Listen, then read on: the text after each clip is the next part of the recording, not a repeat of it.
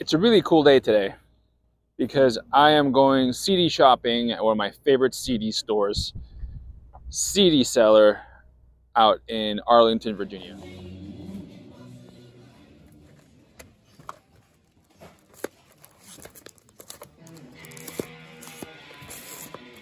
Hey guys, what's going on? So a few days ago, I went to one of my favorite CD stores, which is called CD Cellar. They got a big selection of vinyl and also new and used CDs, and I picked up a few of them.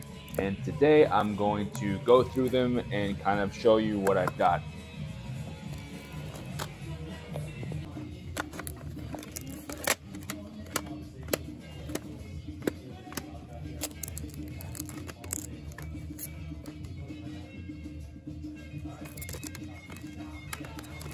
Most of them are doom and hard rock, which is what I've been into as of late. So here we go. Up first, we've got Hour of 13, The Ritualist.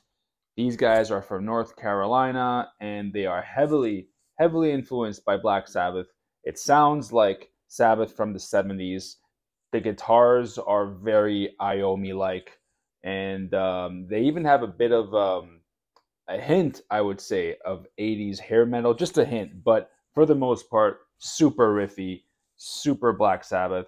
For fans of Black Sabbath and Doom, the stuff from the 70s, the stuff from that had Ozzy on it, really recommended for fans of that. The vocals are mid-range for the most part. They fit very well, and all the lyrics are pretty much occult. So all occult stuff, all Black Sabbath. This is great. I'm a fan of Black Sabbath, and I really like this band. So, so this was a good find. So, Hour of 13, The Ritualist. Up next, we got Horizont, which is a Swedish band, and they play hard rock, like 70s style hard rock, but very reminiscent to Judas Priest. They remind me a lot of like early Judas Priest. They even kind of sound a bit like Merciful Fate, a little bit. So really cool.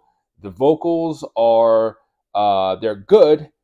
They are very good, but I think it is an acquired taste for me at least. So I need a few more listens to this to get accustomed to the vocals because they can be a little bit like high pitched and I guess a little bit whiny. My personal opinion is maybe I think that if he was more applied more distortion to the vocals, maybe that could be make it a bit better for me. But anyways, still very good album.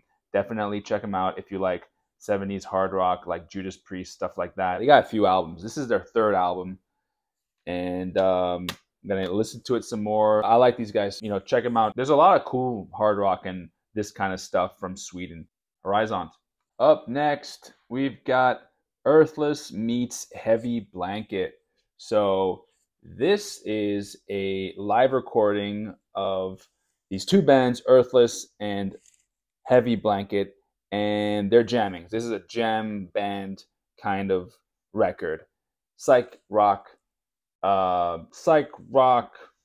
instrumental. I've never bought a CD like this before. This is I just got it because I saw it in the store and I thought it looked really cool. You know, it had a cool trippy album cover, and I was like, oh, maybe it's like Doom or something like that. But you know, yeah, you can see it here. Got a cool layout. This was recorded at Roadburn Festival in the Netherlands. So it's an hours long. I listened to about half an hour of it. It's really good. A lot of soloing, a lot of jazziness and like stuff like that. I don't know too much about it. This is the first time I buy a CD of this sort. But these guys are from San Diego. Earthless is from San Diego. Heavy Blanket, I believe, is from Massachusetts. And like I said, I think this is really good so far. I like what I hear for fans that like jam music, psych rock, things like that. Really cool art. And yeah, can't wait to listen to this some more and get into more of their repertoire. So, Earthless and Heavy Blanket. This next band I really like. They are called Medusa 1975. So they have a really interesting story. Originally, the band was called Medusa, and they're from the mid-70s. They never released anything. I don't know, I think maybe they went their separate ways or anything, or something like that. But then 40 years later, they came back together, or someone contacted them because someone found their tape and liked it. And it was like, hey, we'd like to release your stuff. Can we do that? Do you have any more stuff? So they sent them what they had. And then they wrote a new album, which is this one here. I think due to some copyright stuff, they had to add the 75 to it. So Medusa, 1975. This is very much like 70s hard rock in the style of Deep Purple. I would say they have a lot of synth, but also they got a psychedelic vibe. So it's kind of like the late 60s going into the early 70s style of hard rock. Very, very good to listen to. Very good production. And yeah, like I said, they got the synth, they got the guitars. It's a cool vibe. I really, I dig this a lot. It's very trippy. Medusa, 1975. I'll include a link to this article I read, which explains their history. They're pretty cool. They released their first album in 2012 or 13, and that one has the recordings from the 70s. So if you want, go check that out. It's pretty cool. It's kind of like a time capsule of these kids who are no longer kids, but they were kids and they made a record or they made some songs, should I say, and it just got released, in like 2013. So anyways, this is Medusa 1975. Recommend for fans of Deep Purple, I would say, or any hard rock of that style with some synth in it. All right, and the last one from my list is Medusa. These guys are heavy, they're fuzzy, they are chaotic, kind of like they're sludge doom. If you like stuff like High on Fire mixed with Electric Wizard with a vocalist that sounds like Tom Araya, but distorted Tom Araya, then this is for you. It sounds very chaotic. The drums are kind of all over the place. The guitars are fuzzy, and like I said, it's pretty chaotic. Medusa. Apparently, these guys are the creators of not Guitar Hero, but a Rock Band, or one of these video games.